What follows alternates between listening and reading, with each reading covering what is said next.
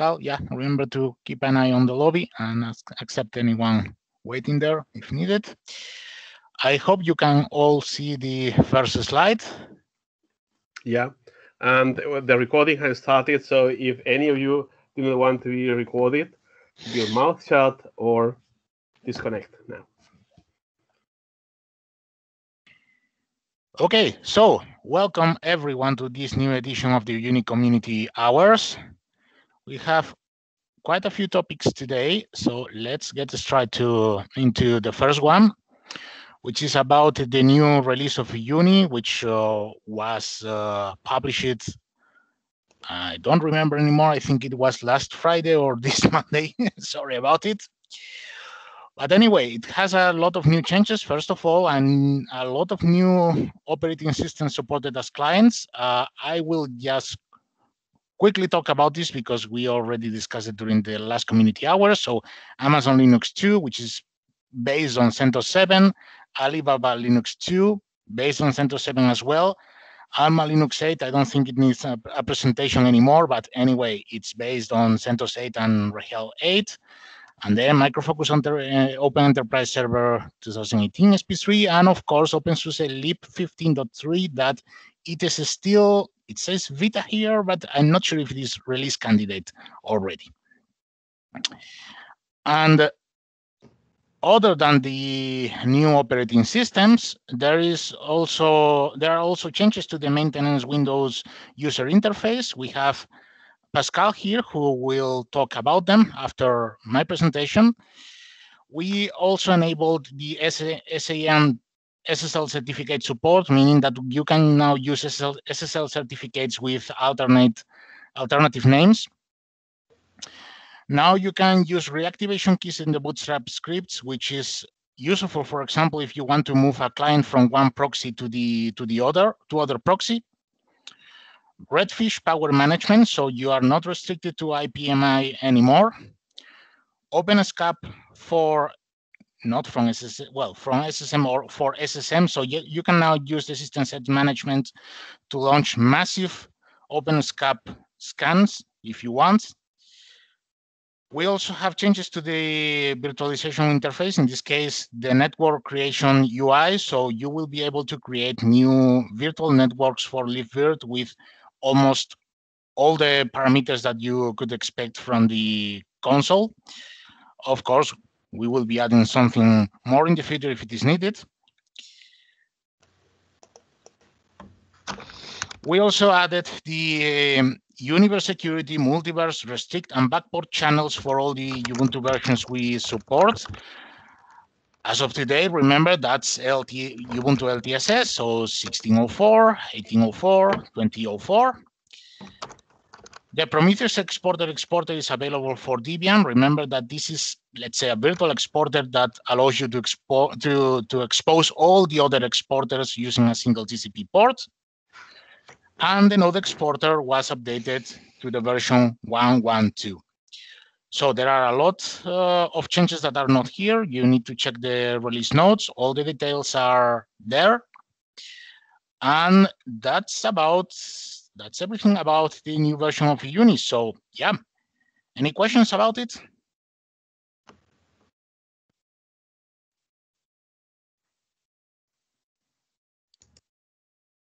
Okay, then if not, I will give the floor to Pascal, who is going to present the changes to the maintenance Windows user interface. Okay, great. I think you can still hear me. I will now try to share my screen. It should be upcoming now, and you should be able to see my browser. Yes. That's correct? Okay, great. Then let's get started. So there was a changes for the maintenance Windows UI, and the best way to actually show you, since it's purely UI change, is to just give you a quick demo about it. So if you were there to maintenance Windows and then calendars, then you probably remember, if you click on the details from before, that you just were presented with this plain archive file that wasn't very useful, at least not very human readable. And the same also for the schedules.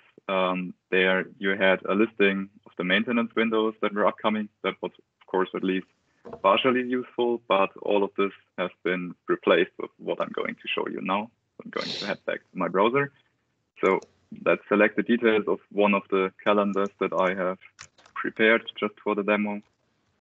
And if you scroll down a bit, then you see, instead of the iFile file, you see an interactive calendar here, where you can, of course, navigate between the individual months, can jump back to the current date, and also click on the individual dates to get a timeline overview of what is happening there. So then you might wonder, of course, you can also jump between day and month, back and forth again. And you also have the option, if there is, let's actually show this with one of the other calendars. Let's go to this one, because this one has like some weeks between in each individual recurrence of the event. So if you go through there, then you will see that there's months, for example, July, where there is no maintenance windows. This is what those double arrows are for, because this way, if you use them, you can just quickly skip to the next month that has maintenance windows. So it jumps directly from June to August and back. The same works if you are in the daily overview of a calendar. You can just jump between the individual events here and also go back to the current day, which is today. Yes, the same actually works for the schedules as well. So if you go here to schedules, then if you remember, if you want to create a schedule, there's two ways, that two types of schedules we support is single or multi. If you select single here and put in some schedule name, then just add one of the calendars. And then that's, for example, what I made for the single schedule here. And then it will just take the entire calendar and take it as a maintenance schedule. So this is one-to-one the same as the calendar that I just showed you. But you can also just select multi. And then if you want to just put one of the two events, so you see that here there were two events, this SAP maintenance window and the core server window. If you just want to select one of the two events, then you can do that as well if you select multi. And this is actually the two calendars schedules I created here. And then if you click on the details for those, you are going to see that they just contain the events that you are interested in. The same actually true for the other one. Okay, then there's one additional thing that you can do. If you, for instance, just jump to the user preferences here, right in the corner, then you can, it also supports already changing the languages. So let's instance, I guess, not many of us will be able to read the simplified Chinese if I'm going to select that, but let's just make the change and switch to Chinese, switch back to the other tab and do a quick reload. And if you then have a look at the calendar, you will see that it's actually translated with one exception, this today button, but it's simply to the reason that this one hasn't been translated by our translators yet. As soon as that string is available into Chinese, it will be shown here in Chinese as well. So, okay, let's quickly go back, because there's one more thing that I want to show you, which is actually, I want to have you a quick note of the time here. It says like 8 a.m. where this window is starting. And then you also have, again, in the user preferences, the opportunity to select the user preferred time zone. Right now, this is sent to Central Europe, where I'm living, but you can also just select something else. Let's say like Australia, for instance, and then save the preferences again. Then you should see that this event is, as soon as I reload, will switch from 8 a.m. to whatever we have in Australia right now, which is 2 p.m. apparently. So it also supports the shifting of the time zone in the user preferences. One last thing, maybe you might wonder, if I scroll back some months, then maybe there was, I think there was some date exactly where there are two overlapping windows on a day.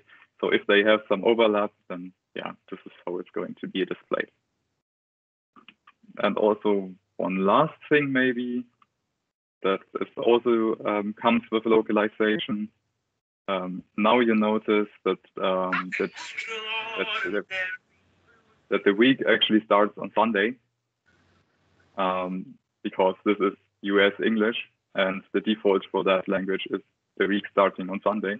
But if I select a language where I know that the week should start on Monday, like Spanish, then okay, now I actually didn't switch the tab, so I need to find it here again. Maintenance windows, select the schedules again, and then we should see that, and Julio, I think, can confirm that this is now Monday. Also, the events have moved to Monday. Yeah, that's right. So it will adapt based on the local that you choose.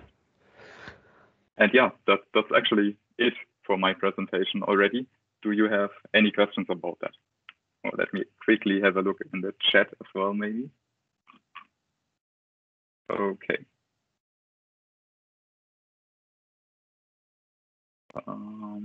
Okay, there was some question about the automation of the calendar. Run a style state or install updates in a maintenance window.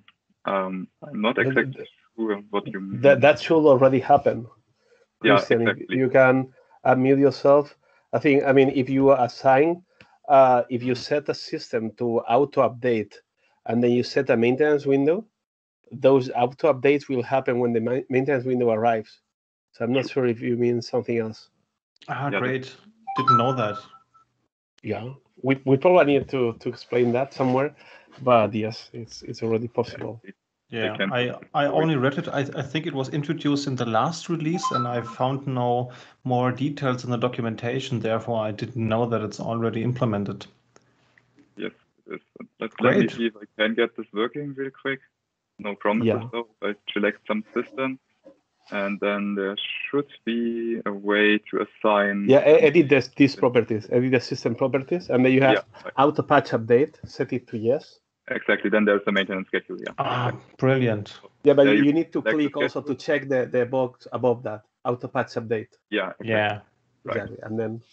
So, and if I then assign the schedule to that system, then you can only schedule actions within those maintenance windows. So if you select some action like scheduling the high state, then you are presented with some of the maintenance windows, and you need to that you want to choose, and then the action is going to be performed within that maintenance window. Great, brilliant. Then forgot what I wrote down in the chat. Okay, great. Are there some other questions? I have a question. How many of you would like to, so currently the way maintenance windows work is you define them in an external system. So it could be Outlook, it could be Google Calendar, or more usually an ITSM tool. How many people does have a use to create actually the maintenance windows from inside the Uyuni web UI instead of using an external calendar?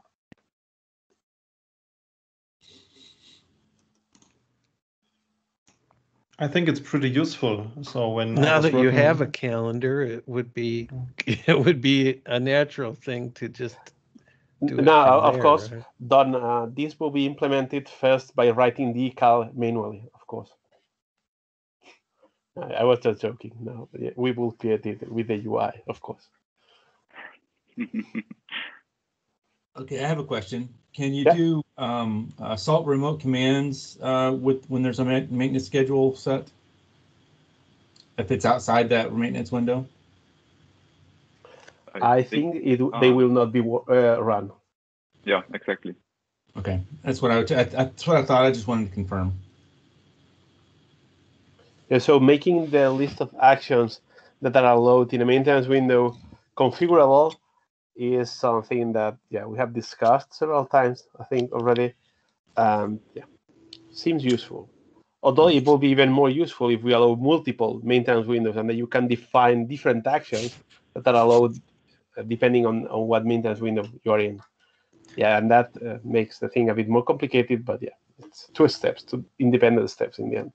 But the salt remote commands are not actually scheduled as actions. Rather, they are executed in real time. Maybe you can try. If you go to salt in the menu and below that. You want me to try? Yeah, just type REM in the search page. Okay. And remote commands. The second remote entry. commands. Yep. Okay. And in the asterisk, replace that with your target system there. That one here. Okay. Yeah. What do I need to type there? The system ID or yeah, the Oh, minion ID? just the type minion star ID and then is the look start for of a it. for a system that has a maintenance window that is not Just a star. yes. Just a star. Okay. And then find And You then got you a need bunch to of them that now I are get it. dead, Okay. right? yeah. But now you need to find a system that has a maintenance window assigned, and now at this time it's outside the maintenance window. Right. Oh yeah, it only shows the the systems that aren't in that maintenance window. It's not showing your other one. Right, and that's what I found that's when I true. first come across this. I Yep. had systems that were missing, and I couldn't understand why until I realized Because that they there had was maintenance windows. Yeah. Okay, so that works So already. it's working as expected. Working as designed, whether or not you like it or not is different. It's kind of unsettling at times when you go here and you don't see a system that you're expecting to see that you know is working, and it's just not there because there's a maintenance window set. Does this also apply to the salt CLI utility? So, for example, if I run salt and then the name of a salt minion that's actually part of a maintenance window, and then maybe something like cmd run, would it be executed or not? It should be, I think, because It should, yeah. this is managed at the system manager level, the Uyuni level, not at the salt level. Okay. You can always execute salt commands, though, even if in a maintenance window. Okay, because that would be great to add it in the documentation as well, because you already mentioned that you want to append the list of commands that are actually available when a host is in maintenance window mode. Because I think maybe some users don't know that and run the command, and then they are like, oh, I didn't know that it would be executed. Well, let me check what I think. I think the list of actions is already in the in the documentation. Right, if I remember correctly. Would those CLI salt commands be captured in the events section of that minion? No. Okay. No, because they are running outside Suzuma. Outside, I keep saying Suzuma, outside the unit. So it means when you click into the details of a minion, there as well you can't run a command, right? When you pick up a system in systems, for example. Yeah, let me quickly do that. So it depends on the action that you want to run. So there are some actions that are actually allowed during the maintenance window. I think one of them is package update. But most of the action are actually prohibited during the maintenance window. I just pasted the link in the chat with the list of. When you now click on the remote command tab, what's seen there then? The same thing actually. So this is actually you are only able to schedule that during a maintenance window. So if this maintenance window radio button appears there, then you will only be able to do it. Would it make sense to define an exclusion here? For example, what do you mean? I mean, for example, you want to look up something on a system very quickly. For example, I don't know, a directory listing, something like that. And you can't do it in the current state because this machine has a maintenance window assigned, right? But sometimes you just want to do simple things. For example, a directory listing, or I don't know, want to get some information about an RPM package. Maybe we should give the customers the chance to have an exclusion here. That's probably the emergency mode that we discussed. Yeah. So the problem with this is an action that, so running a command, for instance, might seem safe. And then when you try to unpack a huge RPM, then you bring the performance of the system down, for instance. It may happen. So that's why we are not allowing any of that in a maintenance window. But what you can always do is that you just detach the system from the maintenance schedule temporarily, and you direction, and then you just assign it back. Yeah, but what if you think bigger? Imagine you have a group that contains sleeve 15 nodes, and you want to see some special things on that machine, and you want to run a command on that group. Then you can run command on a group. Yes, you should. Isn't that possible? I think yes. When you pick up a group, I in probably system don't have any groups defined here right now. Okay. Yeah. Okay, I'm not sure about that. You can try SSM. It should be the same as groups. That's actually true. Let me see. We should have remote commands there, right? But we don't. Yeah, do you have it under MISC? Under MISC. Yeah. Under MISC, okay. We do. All right. Okay, nice. I know it makes absolutely sense. When you attach a maintenance window to a machine, then you want to guarantee that nothing should be run out of the maintenance window. But you know, sysadmins, they are always busy and have sometimes to do special things on a couple of machines. And when they are in a hurry, that would make sense to allow it. But again, can't you just use the maintenance windows in here in SSM to temporarily detach from a group of systems? Then it would be basically a single operation again. Yeah, if it's an easy way, sure. If that's an alternative, yeah. Pascal, sure. could you just click the maintenance windows? I really, well, it's been some time since I mean the subtab maintenance windows. Yeah. Now Almost. back to MISC, right? And then there you go. It's been some time since I've seen these. Okay, so one of them is already assigned, so I need to assign all, I guess, right? And then I think we can only assign them to maintenance windows, not retracted from the UI. You can. There was the first option is none. None. Clear schedule. Right. Okay, so this way you can unassign. Yeah, but I see Umit's point, and it makes sense, especially if we couple this with configurable actions, saying for this maintenance window these actions will be allowed, for these other maintenance window these other actions, or restricted for these other maintenance windows. These are the It makes sense. It's as we are not there yet. Yeah. Would CVE scans be a restricted or non-restricted action? Anything that may have an impact on the system, just on the performance of the system, should be restricted, in my opinion, by default, because otherwise you may bring the system to its knees and not be able to perform. I mean, will you run a CV scan or a OpenSCAD scan on a running SAP system, for instance? And then risk that makes the system slow? It shouldn't bring the machine down. Yeah, it shouldn't. That's it. Should. That's the key point. So we all know the theory, but the reality is sometimes, and that's why we made it so strict. I just know that CVE scans are oftentimes an ad hoc request from InfoSec. We need to find out how many systems are vulnerable to this patch that just came out today, and it's outside the maintenance window, but we need the answer today, kind of thing. So, I mean, or we document it that we say, hey, okay, when a machine is in a maintenance windows, you cannot run any user-defined commands, but you can use the CLI if you want to do it. So actually, the way it works now, and checking the list of restricted actions, and CV scans should not be restricted. So they are in the list that of allowed actions. So what's restricted is package operations, patch update, rebooting, rollback.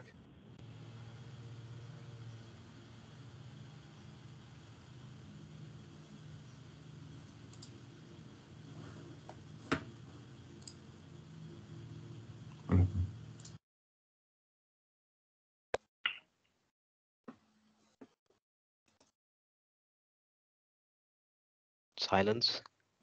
Yeah. Yeah. Okay. But very good feedback on this. Thank you. Yeah, thank you very much. Anything else? Thank you for bringing this feature. It was asked from several customers. Really good. Yeah, you're welcome. Okay, in this case, I guess I will stop sharing and we can move on with the next presentation. I guess that will be me, right?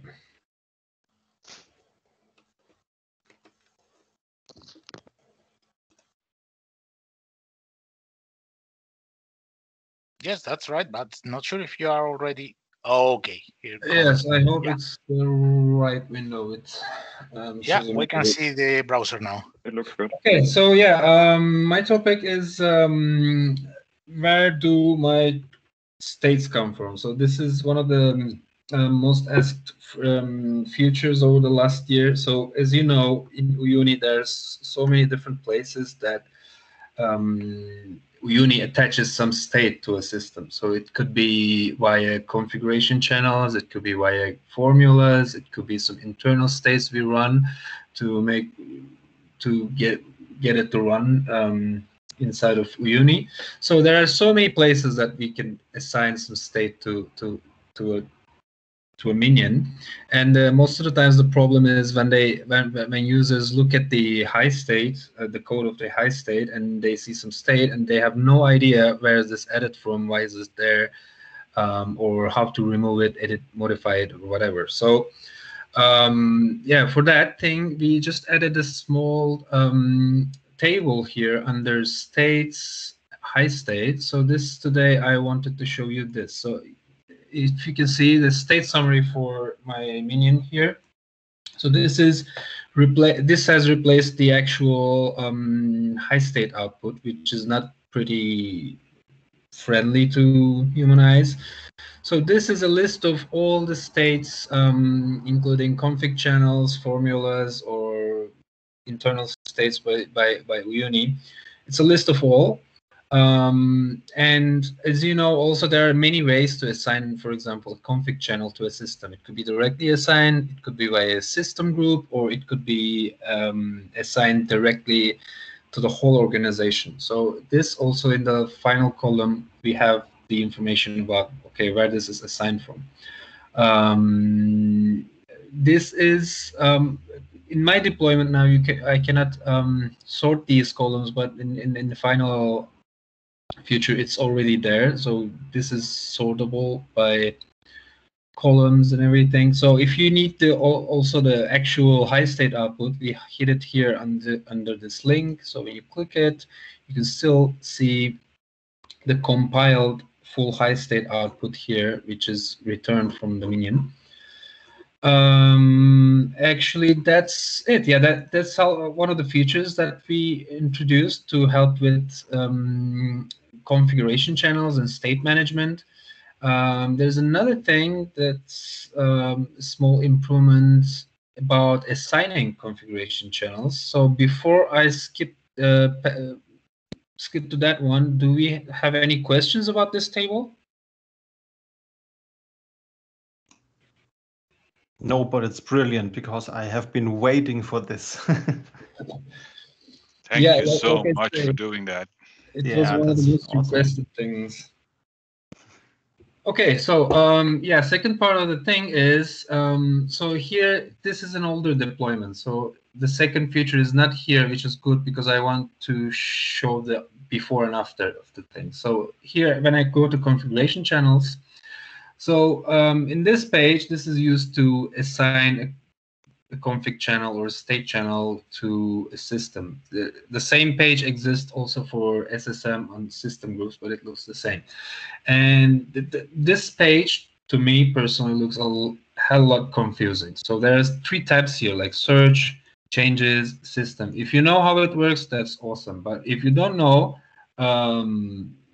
you should play around a bit in frustration to find out what's going on in this page. So what we did is we squashed all these sub tabs here into a single page, and now it's a lot simpler to use this feature. So I will switch to my other server now. So here it's the same page, but as you can see, there are no more tabs here. So everything is in the same page. So assignment, searching, and your changes or whatever. So like, I don't know, let's write something. Okay, so I can filter like this, I can assign like this. when I assign some channels, when I make some changes, you can see the top right button changed to Save Changes. So when I click Save Changes, I see the usual ordering screen, and then when I confirm, my changes are saved. And now the top right buttons have changed to Reorder, which goes to the reordering page again. And then we have the button called Execute States. This is also differently named differently, because we used to say apply here, which is also confusing. Some people think, okay, is it going to apply just my changes and save it, or is it going to apply the states? So to make it clear, we just said execute states. Now it's pretty clear that it will run the states on the systems. And yeah, this was the second part of it all. Yeah, I can take some questions about any of these two things I just mentioned. Otherwise, no question, but it's also very good improvement in my opinion, because it was pretty hard to explain that to the customer how to actually select the configurations, also channels, and it's much easier with that new workflow in my opinion. So did a good job. That looks awesome.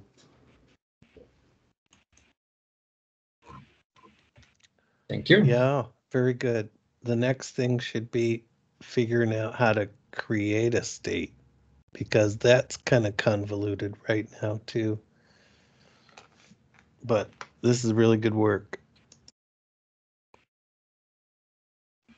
Thanks, Don. How long did we ask for that, Don? Well, I don't know, at least since the release of 4.1, maybe. Maybe, I believe, even in 3.1 already. It's been a long time. Years. Excellent work, Jan. Thank you. Yes, bravo. Thank you very much. Take it off the board of torture. Yoo-hoo! At least one thing gone. So yeah, if no other comments or questions, that's all for me. Thank you all. And yeah, we can move on to the next one, I guess. When will these things be implemented in the next release of Uyuni, or do you have any timeline? These are already merged to the main branch, so I'm not even sure if we already have it in the last release, but definitely they're going to be in the next one. Yeah, it's going to be part of 2021-05. Okay, great. Good to know. I was just curious because in the left corner it's at 4.20 beta 1, so that was the code base of SUSE Manager, I think. Exactly, yeah. Because there will be a release 4.2 soon, I assume. Yes, at the end of June, actually. Ah, great. And the beta program will be open for SUSE Manager next week. Great. But yeah, so it's but sometimes you cannot trust what you see here with the version that you see, because it's development systems. Yeah. So for instance, my system where I am developing Windows support for Windows clients, it probably says Uyuni 2021-01 or something like that, or 02. Yes. My machine looks nothing like the real thing. It's all ad hoc with patches and stuff. Exactly. Yes.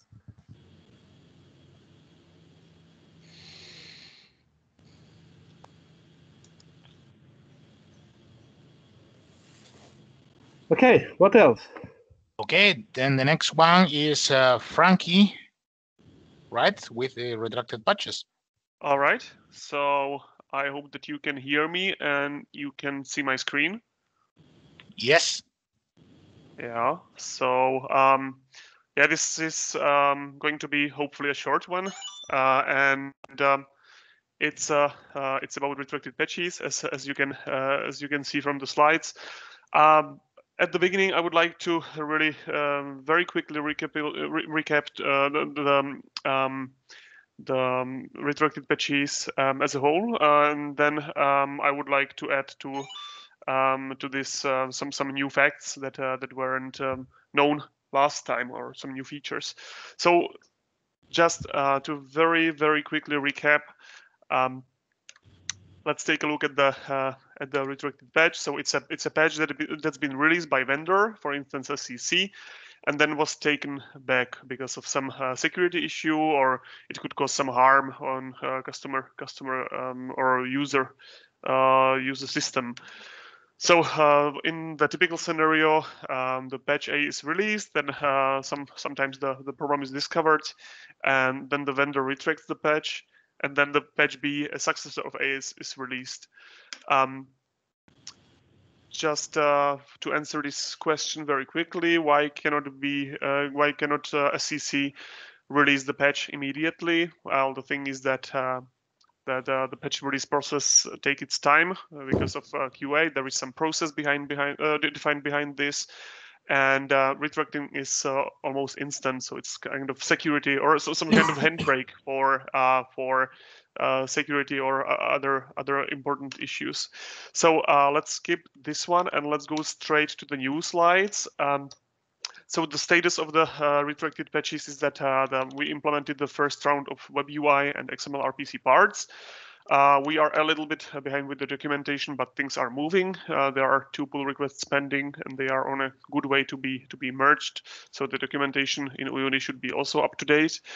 And today I would like to focus on this kind of invisible topic or problem.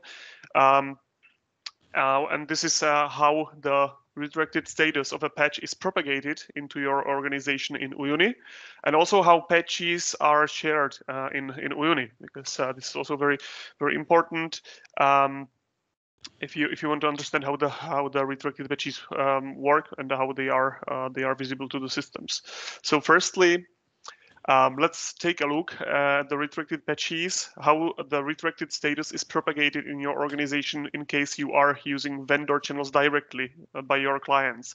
This is the easiest scenario, so that's why we start with it. So let's say, if a vendor retracts a patch, then your clients see this fact. That the status of the patch has changed to retracted. They see it instantly when your reposing finishes. So let's take a look at this example. I think that it tells, maybe it's more descriptive. So let's say that you are using a channel which is called, or which is labeled SLE15 SP3 updates. So it's kind of simplification here, but I hope that you forgive me. And then SCC retracts a patch in this channel. You have a system that is subscribed to this channel.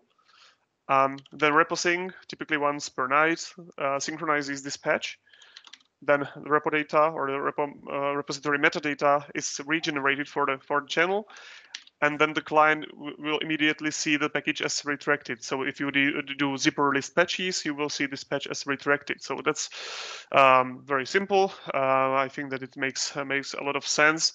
But what happens if you are using clones? And I think that typically people or users of Uyuni use clone channels. They don't use vendor channels directly to their systems, but they use some kind of cloning, like for instance, content lifecycle management.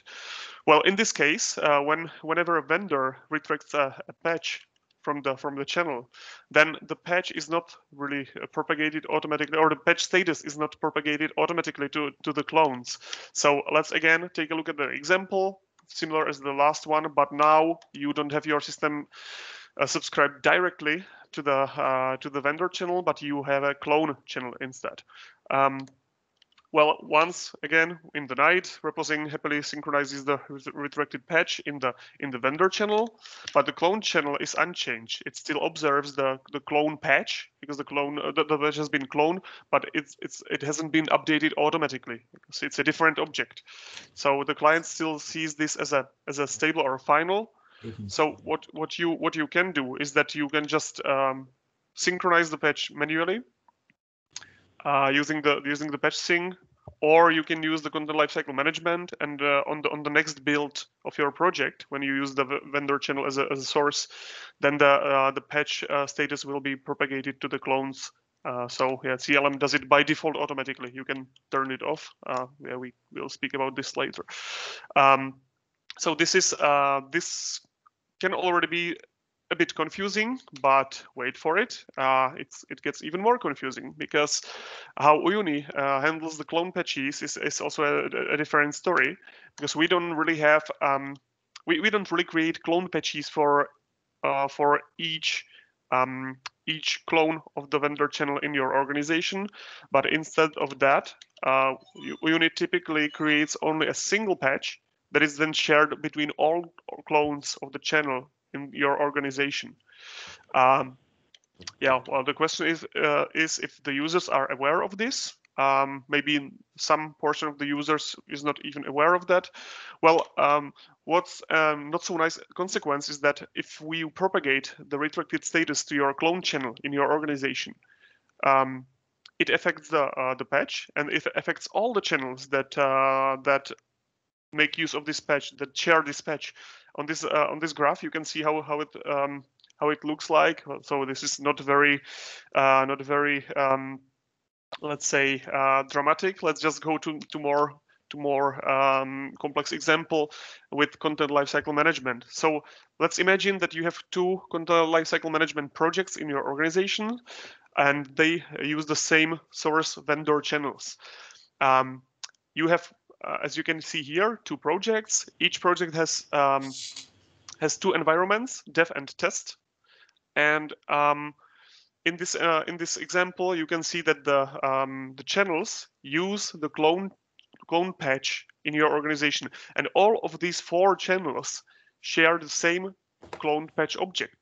That means whenever a vendor retracts a patch and you propagate the change to the cloned patch, for instance, you build project 1, it means that all the channels that observe or that use this patch are affected by it, so they will see it as a retracted, because simply this patch object is shared between all the channels in your organization. As a consequence, the clients that are subscribed to, let's say, to the second channel in the second project, they will observe the patch retraction, no matter if you did build and promote in your project. They will just see it as soon as you modify the clone patch. So this is not so nice consequence of the patch sharing, but as you will see later, this is how Uyuni handles the clone channels and how it shares the patches. So this could be a little bit unexpected for the user. There could be 2 solutions to this. In the end, we decided to go with this solution, with this first proposal. That means the patch propagation attributes should be more visible for the user. And for instance, in the content lifecycle management UI, now whenever this situation happens, that means whenever there is a retracted patch in the source channel that is not in the target channel, you should see a big message in content lifecycle management before you build, that you are affecting basically all channels in your organizations with this retracted patch. So all the channels will observe this retraction. Second solution could be to create clone patch per channel. That means whenever you clone a channel, whenever you let's say create a new content lifecycle management project, you don't only clone the channel, but you also clone the patches one by one. So with each clone, with each channel clone, you create you clone all the patches as new objects. But unfortunately, this I think that there is a reason why the patches are shared in Uyuni, and this is because of the patch explosion. If you imagine you have a very big SLE channel that has thousands of patches, and then you have 10 content lifecycle management projects, each with 3 environments. Things can get exploded pretty quickly. So that's why it's there. So if I scared you a lot, I would like to calm you a little bit, because even though this retracting affects all the channels in your organization, if you just propagate to a single channel, this shouldn't really happen very often. So this is really a feature that should kick in only I don't know, like once a year, and only for one patch, because retracting is really something that that really didn't happen so often in the past. So you shouldn't be really scared that something goes wrong. And even I think that it's a good thing if you propagate this retraction of the patch, because in the end, I think that that users really want to observe their they really want their computers or their systems to observe this retracted patches, because, well, they were retracted for a reason. Usually the reason is very good. So SCC doesn't want users to install this patch because it can really cause some harm. So that was basically it. Sorry for a little bit more boring presentation than the previous great presentations, but yeah, I think that it's fair to mention this behavior, because maybe you can hit it in the future. Well, and if you have any questions, just ask now, or you can ping me anytime, or just write me an email. I think that contact information is here. So that was everything from my side. If you have anything you would like to ask, just throw it at me. Yeah, I think there's two things, Franky. I don't know if you mentioned that. One is the fact that a patch is retracted doesn't mean that it is installed on the system. So nothing is uninstalled from a running system. Yeah, just automatically. It's retracted in metadata. It's retracted in the channel. But if no one installs any software, then nothing is uninstalled. The system is not notified. Because I think that was Neil's main worry when we first mentioned retracted patches a few months ago. And then the other thing is, why did we choose this strategy of propagating the patches, the retracted patches automatically, to protect the users? Because a retracted patch means when a vendor, and in this case SUSE is the only vendor supporting these retracted patches, has decided that they need to immediately retract something, like in minutes, from SUSE, since SUSE knows this, instead of waiting 1 or 2 days until a new patch, an updated patch is available. It means that the potential consequences of installing this patch are terrible, very bad. So that's why we prefer to protect the user, even if it's a totally unexpected behavior that a retracted patch automatically goes into the channels, into the cloned channels. Yeah, I mean, you still need to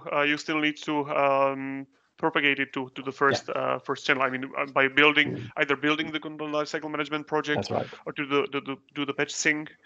There is, by the way, XML RPC endpoint, or there are two XML RPC endpoints for that. Yeah. So you can also do it by XML RPC. You can scan, for instance, your channels if they have unsynced patches, or if they have patches needed synchronization. And then you can like scan Uyuni for affected patches that have a retracted patch. Sorry, you can get a list of channels, or you can scan your channels to see if the clone channel has some retracted patch in the original that needs synchronization. Sorry if it's a little bit confusing. Yeah, I think that it's something that Simon is saying, that this broke the CentOS errata import speed by Steve Meyer. That's completely true. But since that's a third-party tool, we didn't really think of that. So Steve is already aware of this, and yesterday we cleared plenty information on how to fix this script. So I think it will be fixed very soon. Actually, this was a change that isn't really directly connected, or it's not because of retracted patches. It's because of some change that got to the code alongside with this pull request. So, but it shouldn't happen. I mean, we should have at least bumped the XML RPC version.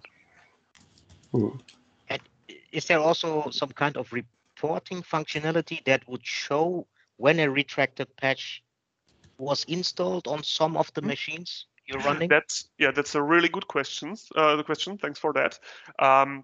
So if you have if you have already a retracted patch applied to your system, and you go to the system, and you go to the list of packages that are installed or list of patches that are applied, then you will see an icon. But I agree that there should be a bigger visibility of this. Like you should see some kind of overview of your systems that have a retracted patch installed. But this is planned as a second step or second iteration of the feature. So this was just the first one.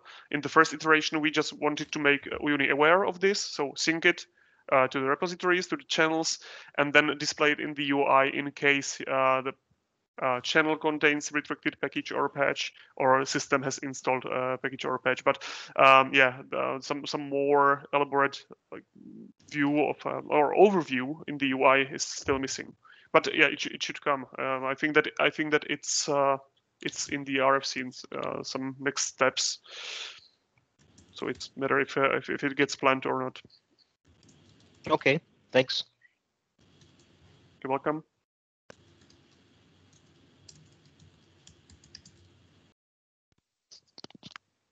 Okay, and with that, the agenda for today is complete, but of course we still have 7 minutes in case we want to discuss something else or there are any other questions you want to formulate. I was just wondering, I think I already raised an issue on GitHub about that, the content lifecycle management, whether it will be planned to have the option to downgrade to a previous version. That's also very, very good question. You mean if you have installed a retracted patch and you want to downgrade the package?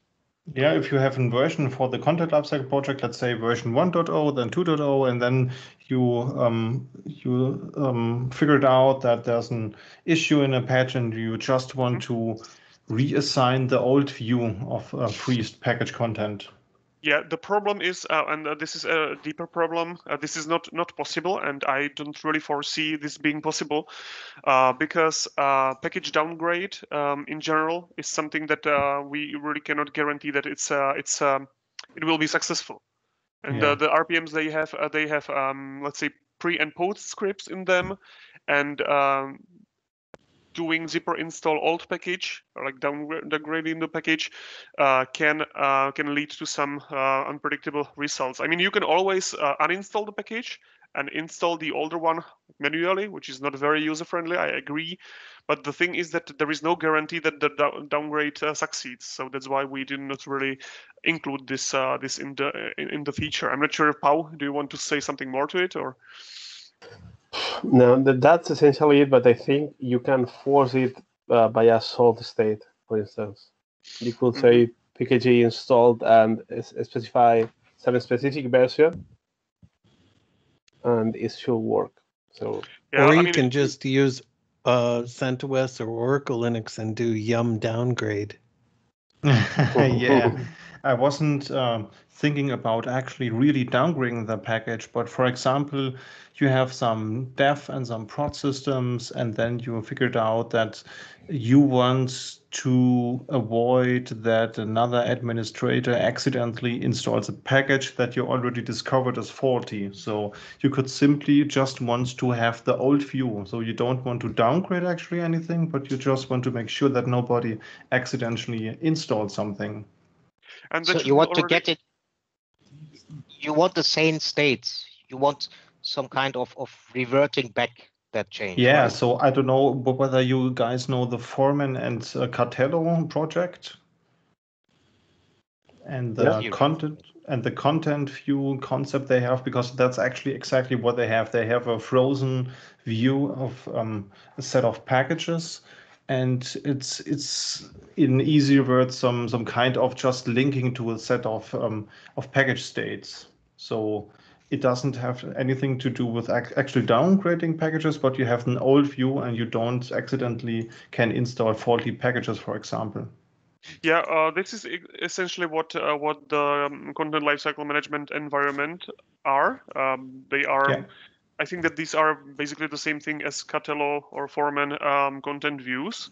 And yeah, I mean, if you have always the old packages in your let's say in the test environment, like in the latest content view, so to say, then yeah, this is essentially what you have. So it's really frozen there until you promote it or until you overwrite it again. So, but the question is, what if a broken package or patch is already in one of the stages?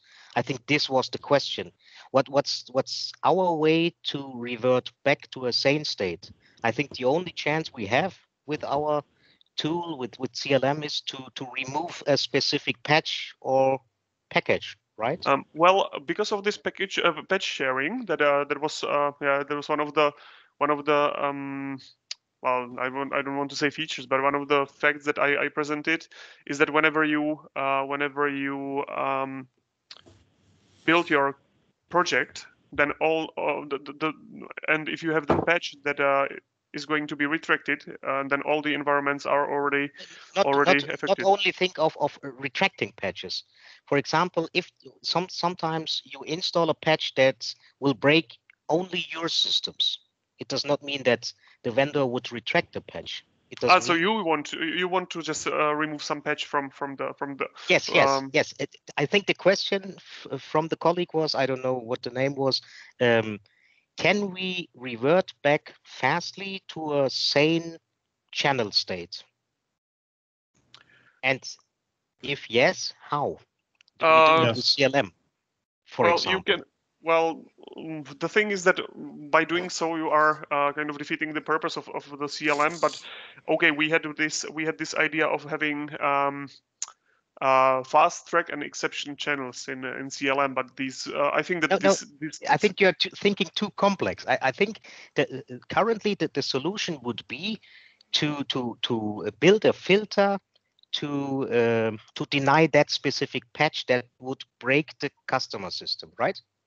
Yeah, you could do that, but then you need to promote to all the environments. Yes, exactly. But that's the only chance we have with CLM, well, right? Currently, you can still touch the channels that are in your environment, so you can always manually, let's say, remove the patch. I mean, until the next promote, because then it will get overwritten. Yeah. But the colleague was asking for it. He said he wants to prohibit that some other administrator would install that broken patch again.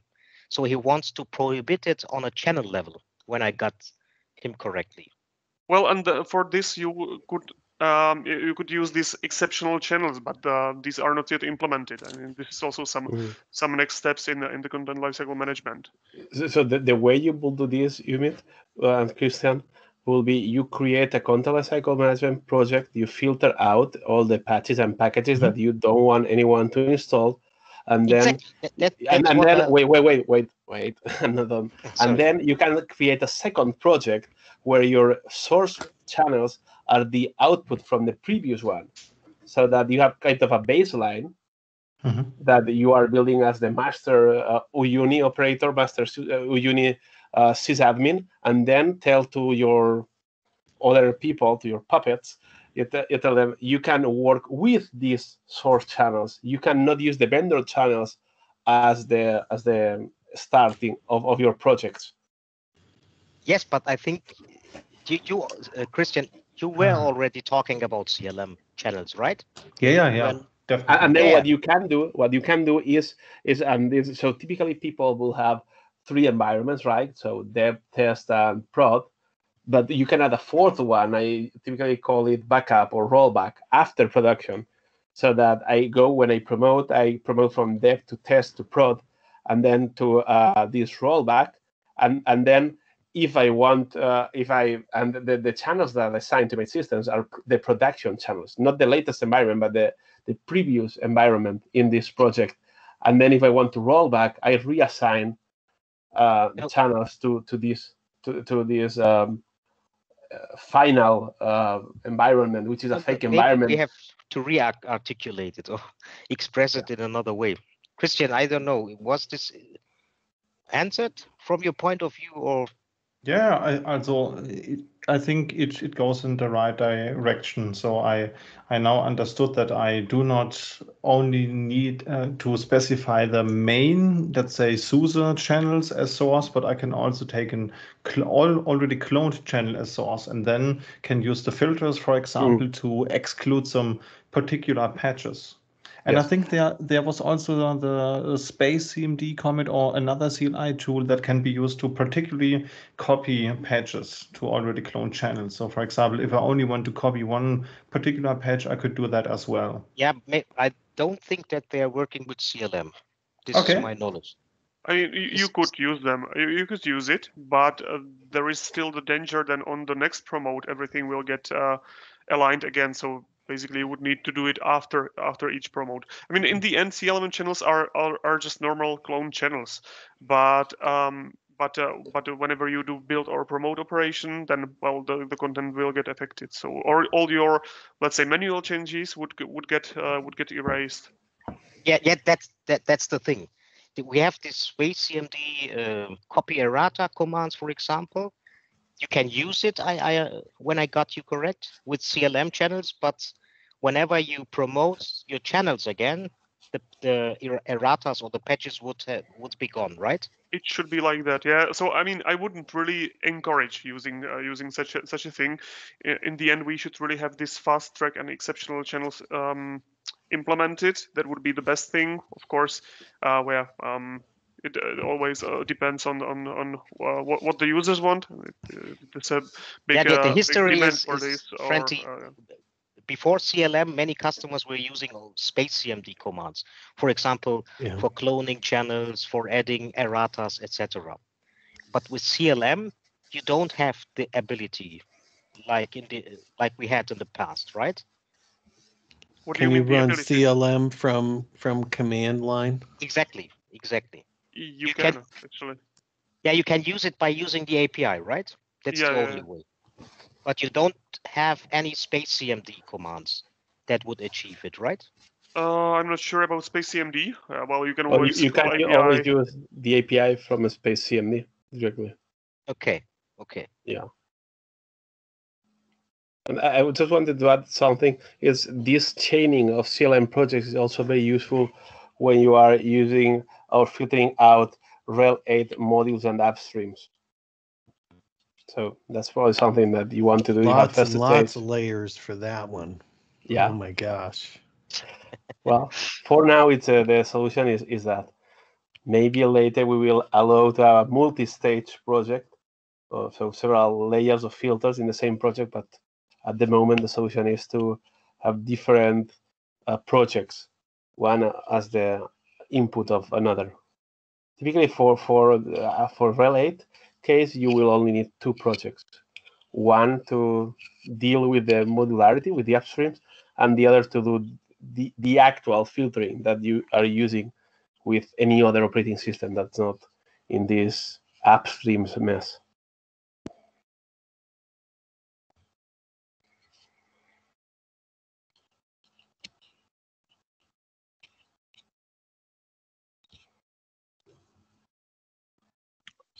Okay, then we are. And we don't have Neil on the line to defend DNF and the modules and.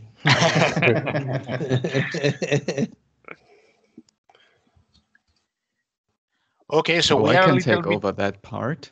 I mean, I'm not going to defend them.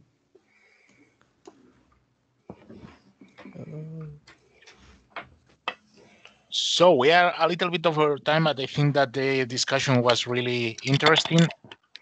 I would say that if we don't have any other topics, then maybe we can end the community hours for today. But of course, remember that we can still have conversations at either the Uyuni mailing lists or Gitter. So, Pau, I think you can stop the recording already.